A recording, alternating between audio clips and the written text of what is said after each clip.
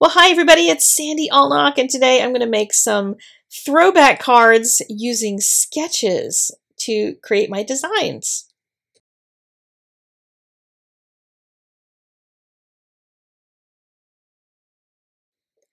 I used to use pattern paper a lot, and I haven't much lately, but I bought this one from Sunny Studios because I liked the colors of it. It's two-sided paper and has different patterns on one side and the other. Some are starburst, some of them are gradations and stuff, but there's polka dots in there. I love polka dots too. I also bought a Sunny Studios stamp set and a Hello Bluebird that were pretty similar. And you might have noticed there's a lot of companies doing airplanes and little characters in airplanes. There's things that are trends that companies don't actually copy each other. They just all are on the same trend. It takes months to develop a stamp set, so just because one company did it and another did something similar doesn't mean they copied each other at all. So don't be mad at them. Just decide which one you like better. And I'm going to show you a lot from both of these so you can see them. I stamped them first onto the pattern paper because I'm going to do some paper piecing. And I stamped each of them because I needed to make a whole set of thank you cards. I send a lot of thank you cards, especially to my patrons, and my thank you stash is completely out. So I needed to get a bunch of them in there, and this was a great way to do it. So I started out by stamping my images onto some Neenah cardstock for my Copic coloring first. And I'm not putting the colors on the screen because you can color these any kind of way that you want. I am just coloring them so that I can have some color around the area where the pattern paper is going to be. And going to glue my little airplane right on top here. I like this Sunny Studios set for a couple particular things. One, the plane is a little bit smaller. It has an underbelly to it so that you have a little more interest to it.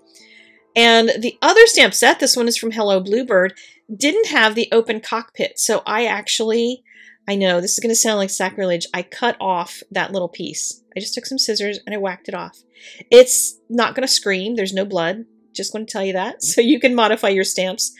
But one of the things I liked about the one from Sunny Studios is that there was the white underbelly. So I'm going to add that one to this. When I do, you can add that with your coloring. You can add it with your paper piecing, whatever you want to do. And so I'm going to do the coloring on this one as well in the same kind of a way. I'm going to color some parts metal and then other parts just leave for the paper piecing section. The dog, of course, is going to turn into Vienna because all the dogs on my cards turn into my kiddos. So there you go. She's got two big black spots for her eyes and black ears. And then I'll add the eyeballs back in white pen. One of the other fun things about the Hello Bluebird version of this stamp set is that there are little birds with it. Look how cute they are flying along. Do you ever wonder what birds think of airplanes? Like, do you think that they think it's an actual bird? Do they get annoyed with it? Do they think we're like interrupting their flying time or something? I don't know. So with this stamp set also, the animals don't have a second arm. So I drew in second arms on each one of them. And that little plate in front of there, I made a windshield. I think it's normally maybe supposed to be part of the plane, but I made it clear. And depending on how deeply you stamp the animals in there, you can, kind of make even just their heads peek out and not have their whole chest sticking out as well. So there's lots of different fun things you can do with the stamp sets. You can do the same thing with both of them, actually. And especially if you're going to be paper piecing on top of it, you don't even have to mask out that part down at the bottom. So then came the making of a whole bunch of cards. And so I started off with my black cardstock and just using my Score Buddy to fold them all in half and get everything ready. The liners on the inside are just white cardstock liners. So if you ever wondered how I do that with my dark cards, you can also just write inside with a white pen or a gel pen that works well on that color paper. And then the sketch I chose was from one of my favorite sketch sites, Mojo Monday, and it's number 511. And they no longer make sketches, but they do have all their old sketches there, so lots to choose from. And what I did was cut out all the papers and put all the layers underneath of them and add the base layers onto my cardstock. And then I was just mixing and matching the pieces. So the panel that goes across, the rectangle at the top, the planes for the paper piecing, all of that is mix and match. And then on most of them, I'm waiting until I get the card assembled to see what color I'm going to add onto the scarves or things, because I didn't know that when I was doing my coloring. And on some of them, like this little guy where I already made his scarf yellow, I put him on a yellow card, so I'd make sure I brought some of that color from the base of the card into the picture. Here's a little tip for paper piecing. If you're not really good with the fussy cutting and the little scissor action, then go around the edges of whatever you're going to glue it onto, because then when you use your adhesive to glue it down, and I'm using an easy runner, is what this one's called. Then when you use your tape to glue it down, if you miss a little part or if you cut off a little too much, then you'll see only a little bit of that red color underneath. The rest of the adhesive that I generally use, in addition, of course, to the big roll of the Precious, the dimensional adhesive, is my old tape runner, my old ATG gun. This is like years and years and years old. Those who watched my OWH videos all those years ago will know Big Red, or Old Red now as I call her, because she's getting very old. But I use that for the majority of my adhesive, and unless it gets to a little tiny thing that I use for like that little paper piecing type stuff. So now I'm just assembling all the pieces, trying to figure out what angle I want the airplane to be flying at. And then, since I'm me and I overdo things, I added some detail to it.